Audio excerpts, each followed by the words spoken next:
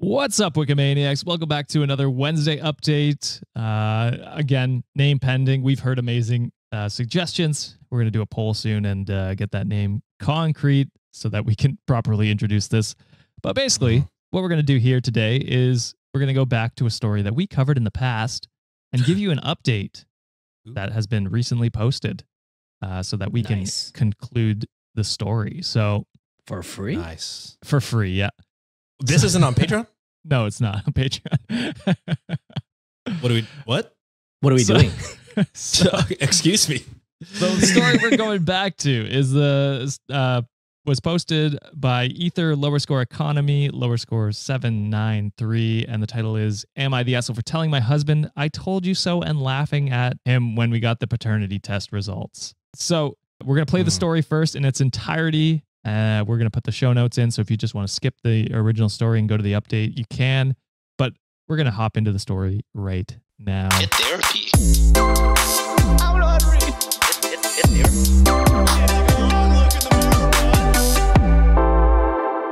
So this one cross-posted by, of course, Phoebe the fan. Ooh, what a start. What a start. And the title is, "Am I the Asshole for Telling My Husband I Told You So and Laughing at Him When We Got the Paternity Test Results?" And John, you can go first since you killed it in 2023, and I think it's only fair. Damn, paternity test, but laughing at the husband? I'm going to go with no. I'm thinking that the husband probably be like, hey, I want you to keep getting a paternity test to prove that this kid is mine. And the wife is reassuring the husband like, hey, yeah, this kid's yours. And when they got the result, the wife probably was like, hey, I fucking told you so, that's your kid. So I'm going to go not the asshole. Yeah, that's what I was thinking as well. I was thinking this guy was, the Maury test, you know what I'm saying? Just dancing. Yeah. Or not you are dancing. not the father. Yeah, that's fair. All right. United on the first story. Let's hop into it. I, 27 female, have been married to my husband, 28 male, for 2 years and gave birth to our daughter 5 weeks ago. The main issue is that our daughter came out with blonde hair and pale blue eyes, while my husband and I have brown hair and brown eyes. My husband freaked out at this and refused to listen to my explanation that sometimes babies are born with lighter hair and eyes that get darker over time. He demanded a paternity test and threatened to divorce me if I didn't comply, so I did. Also, yeah, I had blonde hair when I was a baby, so it does definitely happen. I was going to say, white people, when are you going to learn? This is, unless it's like an Asian or a different colored baby, then it's probably your baby, you know what I mean? Yeah. I mean, it could be another white guy's baby. You never know. Yeah, but First white joke of the year. But it's crazy to, as soon as your, blonde baby comes out, to be like, that's gotta be someone else's. That can't be mine. Yeah, for sure. Yeah. Unless your baby came out looking brown as hell like us. Yeah, then you gotta gotta be like, well, shit. I mean, maybe you should just Wait a minute. Maybe we could get a paternity test, Yeah, exactly right. So after my daughter and I got home from the hospital, my husband went to stay at his parents' house for the first 3 weeks to get some space from me while I recovered, and he told them what was happening. My mother-in-law called me and informed me that if a paternity test revealed that the child wasn't his, she would do anything within her power to make sure that I was taken to the cleaners during the divorce. This is crazy. It is. Leaving her for 3 weeks when she just gave birth? Yeah. I mean, not even that, to just jump to like such drastic conclusions over a blonde baby. Brother, you're white. It happens. I don't know what to tell you, man. Why are you freaking out? We are famously blonde in a lot of places. Yeah. Yeah. And then for the mother-in-law to just jump to the, hey, I'm taking you to the clean, like threatening without even knowing the results is insane. Yes. Because this is crazy. divorce regardless now Yeah. for me. Oh, run. And then take him to the cleaners. Yeah, hell yeah. Take him to the cleaners and get all the fucking child support you can get from that motherfucker. Hell yes. False accusations. What is it? Facts. Defamation. Defamatory. Defamation. Yeah. We know legal words. Yeah. Rebecca, who? Check us, Rebecca. Let us know. So I had my sister to lean on and help me take care of the baby during this. We got the results back yesterday, and my husband came home to view them with me. I was on the couch in the living room, so he sat next to me, and we started to read the results. They showed that he was the father, and my husband had this shocked, kind of mortified look on his face, with his eyes wide as he stared at it. Why was he shocked? Because blonde can't be his, John. What the fuck? This guy's a fucking idiot. I couldn't help but say, I told you so, and started laughing at the way he looked. My husband snapped out of his shock and got mad at me for laughing at him, and we argued for a bit, which was mainly him yelling at me before my sister came down and my husband shut up. After that, my husband went back to his parents' house to clear his head. Ugh. And after about 2 to 3 hours later, my mother-in-law called me to scold me for laughing in my husband's face because apparently it was kicking him while he was down. Divorce. Why is this information making him down? You know what I mean? Yeah. Should this not be the life-affirming revelation that he's been waiting for the past 3 weeks? Yeah, why is this a down moment for it? I mean, he should be embarrassed, Is this obviously, not a for the way huge he win? reacted. Oh, yeah, for sure. This is your kid. Your wife didn't cheat on you like you crazily thought. Why is this kicking you while you're quote unquote down? That's crazy. It sounds like he absolutely hates her, and the mother-in-law also doesn't like this, in-law. Yeah, the pretty mother-in-law. much. It's just sucks. planting a seed to the husband. I mean, the husband's a terrible person to begin with. And Yeah. just like, hey, you should leave this person, and it's giving me the ick. I hate these two people. So she also left a couple nasty texts essentially saying the same thing this morning. I don't think I'm an asshole, but I'd like an outsider's perspective on this. So am I the asshole? No, absolutely not. Usually, Easy no. I'm very against the whole "I told you so" type of shit because I don't know. It is a lot of times it is kicking you when you're down in certain situations, but this is very much deserved. That guy is an idiot. The mother-in-law is an absolute monster. I hate to use divorce as the first advice to give this Of person, but 2024. absolutely divorce this guy and his mom because they are not good for you and they are not going to be good for your kid growing up. 100%. What are you saying, Sean? I mean, you said a lot, Sean, but go off if you got some more stuff. No, I mean, we mostly got off what we needed to say. Like, insane to one, like, take the kid out of it. You know what I'm saying? Yeah. After, birth, regardless of if you're the dad or not, that's still your wife, right? You know what I mean? Like, you should still be helping her and being like, all right, well, I think we should get a paternity test just because, it is blonde, even though you're white. Come on, man. But like, okay, you could ask for that or whatever, but like, you still got to be there for your wife. You still got to take care of your wife. So one, crazy, you just left. And the accusations, again, are crazy because you're white. And then, like, two, to sick your mom on her and, like, have her go off and, I'll take you to the cleaners, threaten financially, and then, again, defend you whenever you are down and crying about, learning that you are indeed the father. Yeah, I don't know. Yeah, this whole family sucks. I agree with John. I think I agree with everything you guys said. He's the number one asshole, obviously, for leaving you, accusing you of cheating on such little basis. There's zero evidence. Yeah, I mean, if you want a paternity test, that's one thing, but you still stick around and like, I mean, that's probably your kid and your wife probably did not cheat on you, so you should stick around at least until you have concrete evidence that that's not the case. And then the mother-in-law obviously sucks for all the reasons you guys said, butting in where it's obviously not her place, and then going over the line to threaten you with, again, no evidence, little evidence, whatever you want to call it, is insane. To do that mental and emotional gymnastics 5 weeks into postpartum is evil behavior. Yeah, man. to put on top of that, she just had a baby and She just gave birth. 5 weeks taking care of a baby. I mean, she had her sister with her, but essentially by herself as a parent. You know what I mean? Insane. Reddit deemed not the asshole. Of course, yeah. Obviously. Good. Thank God. As it should. Floof midscore, small in our comments said, so he calls you a liar and a cheater, demands proof that you aren't, throws a fit when it turns out you were right, and responds to every inconvenience with needing space. I'm all for taking space, but he literally let you take care of a newborn while you're healing, and his family was more prepared to demean and insult you than to even consider the possibility of a misunderstanding during an extremely emotional and vulnerable time. I sincerely ask, why stay? And All right, so we got the update here, and I got to shout out Mary Gitz, who posted it on our...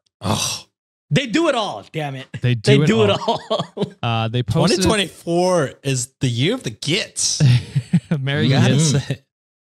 Hell yeah, the goat. But I was also tagged. Saskia tagged me, letting me know that Of course. Yeah. it's The goat. this is where it is. And I got to shout out Eggnog Mustache, who linked Mary Gitz's post. Fantastic name. Yes, Love 100%. eggnog. So let's hop into it. Update: am I the asshole for telling my husband I told you so and laughing at him when we got the paternity test results? So I'll start this post off by saying thank you all for the advice and support I was given. You all gave me the firm kick in the ass to divorce my ex. Hell yeah, let's go. Let's go. Yeah. Also, sorry for leaving you in the lurch for the past 2 months. So this is a very recent update. Wow. After making my post, I decided to search for divorce lawyers in my area with my sister. It took a while, but I managed to find and meet with one who was willing to do virtual consultations. During this, my ex was not contacting me at all, but I did reach out to see if he was okay. So I wouldn't he be like, fuck was you. still not contacting her after the What a paternity test. dweeb. What a piece of shit. A little loser. Eventually, once he actually got served, my ex came back to our house and tried pleading with me to not go through with the divorce. Oh, okay, now you want to talk? Yeah. Oh, now you're okay with the paternity test. He said he loved me more than anyone and that we could go to couples therapy. I don't know. Ignoring somebody for such a long time. Is insane. Especially Love them. with your baby, y'all's baby, That essentially. you haven't taken care of at all since. Not one. It came out. Immediately asked for the paternity test. Yeah. And this might explain why. So during this, my ex slipped up and admitted to cheating on me when he first left me. Projection. I feel like fucking knew it. somebody called that. Did you call that, John? I didn't listen back, but I also I did not wanna- listen back. I don't want to take credit if I did it. It was probably one of us that said it. It's definitely not my ass. I know there's some comments that said that as well. Yeah. But this is even more insane because it was after he left her. Like he had his little fit about wanting a paternity test and then left. Then he cheated. So he cried to his mommy Yeah. and then went to cheat. Yeah. And then he's wondering why his ass is getting divorced. Exactly. What a fucking idiot. Yeah. So gross. He said that he got caught up with his coworker when trying to explain his week-long absence. At first, I didn't realize who he was talking about because he referred to her by a nickname, and in brackets, think Viv over Vivian. But my brain kicked back into gear and asked if that getting caught up with her was code for that he fucked her. Doing spreadsheets in a different way, baby. Shit. My That's ex pretty good. I don't hate that one. I don't hate that one. My ex stumbled over his words and tried to dodge the question, but seemed to realize that I wasn't going to let up on this pretty quickly. He admitted to going to her for emotional support before our baby was born since he was nervous about being a dad. Oh my God. And eventually fucking her during the time he left. So you guys were right about him cheating. Why don't you support your wife that's going through the fucking pregnancy? Yeah. That's crazy to be like, I'm so scared to be a dad, and then not talk to your wife, who is also probably scared to push a human out of her. Yeah. You know what I mean? Share in that fucking vulnerability and just fucking, if we're both scared, let's talk about it. Yeah. Again, Instead, talking to fucking Viv. Going to our Monday story, I feel like me and Josh had the same reaction. Dudes are more than capable of communicating and expressing their Yeah, shit. when But they they want just to. do it and do that to a cheating partner. Yeah, What, it's what insane. the fuck? Crazy. I had heard enough at that point and told my ex point blank we were going to divorce, no ifs, ands, or buts about it, and that I wanted 50-50 custody. After this, we were only speaking about divorce, custody arrangement, and our daughter. My ex just nodded to what I was saying and asked if he could see our daughter. I was a bit hesitant, but I said yes and called my sister to have her bring our daughter down to the living room. My ex held our daughter and talked to the baby for a bit before leaving. My sister asked me if I was all right after he was gone, and I told her I was okay. Oh, here comes the mother-in-law. My mother-in-law did try to harass me over the phone about divorcing my ex, but by then I had already blocked her, so she went to my sister instead. I guess my mother-in-law was never told that I own the house my ex and I previously shared, since she texted my sister saying that I was going to be on the streets. What a dumbass. Well, my mother-in-law most certainly knows that now, since my ex is living with her and moved out. My ex has seen our daughter a few times. Those visits were awkward, to say the least, but I managed. Hopefully I won't have to give you guys any more updates about this. And that is the end of that update. Honestly, I would be, if I was OP, I would really try my best to get full custody of the kid. I was thinking the same exact thing. The reason being, it's like already off the bat, the guy was questioning if this kid's even mine. There was already some sort of like immediate, kind of like a resentment aspect of it. And he had to go cheat and find out he's using the excuse that he's scared of being a father. But no, he's just a piece of shit. And two, I am scared of the mother-in-law. Yeah. Like big time. Yeah. You never know what she's fucking capable of. That's true too. I will say this, if he wants to be involved in the kid's life, I mean, that's a good thing. Sure. But make sure that everything is documented so that if anything does happen in the future, that you can pull that 100%, custody. Custody. And get that. If you want to start out with 50-50, because I'm sure, I'm not an expert. I'm sure there's somewhere, if something happens later down the line and they fuck up with something, that you could pull for 100% custody later on. Yeah. So I'm just scared. I'm just scared for you. Yeah, I'd be scared. I'd be like 100% until like we could, work your way. Again, not an expert at all about this stuff, but like you could work your way and earn your 50. Like once contingent to like some sort of therapy or like some sort of like something together, resolution class or whatever the fuck it is. I will say this though, I get her wanting to do 50-50 to have like, so she doesn't have to take care of the baby all the time. True. So it is also like a, wanting to have the father in the child's life. So I get that part. Again, I am also scared of the mother-in-law, and his flakiness seems to be a problem as well. But again, push for the 50-50 now. Make sure everything's in writing so that if he does flake or do some bullshit again, that you can just say, hey, all right, you get to see her whenever I say now. True. That makes sense. Yeah. All right. Anything else, boys? No, just upset still. Fuck that guy. Yeah, it's it's just bittersweet. all these dudes that are just, we had it on the Monday episode. I don't know when this is coming out. But we've had plenty of stories where guys just like let their soul out to anybody but their fucking wife. It's it's maddening. Just fucking talk to them.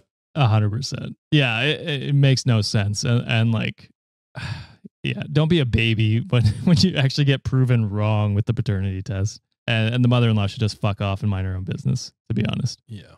All right. That is it for another Wednesday update. We hope Thanks for being patrons. And non-patrons. We appreciate you as well. If you want us to, I'm just kidding. We both. I will say though, patrons get this 2 days early. So if you want, you can head on over to patreon.com/cultivate podcast network to support us and get access to episodes, a little bit early, as well as bonus stories. Oh, thank you to everyone for subscribing. 20,000 subscribers. That is crazy. Ooh. And On YouTube. a lot of some of the comments we've seen like expected us to like have more people. We wish we did, but that'd be great. Spread the word, and hopefully we'll get there someday. And we really do appreciate it. I'm just fucking around with y'all. Hell yeah. So subscribe so that we can make it to 100,000 someday. I want that plaque. Yeah, that would be cool. I got dibs on it already. Yeah, and if you don't like and subscribe, we're going to have to put this behind a paywall. I don't know what to tell you guys. We can't just be giving the secret away. The secret sauce? What are we doing? All right. With that, we're going to close out the episode. Thank you, John and Sean, for hopping on. And thank you, Mary Gitz, Saskia, and Eggnog Mustache, for tagging me and showing me the updates. We appreciate you. Bye. Toodles. Therapy.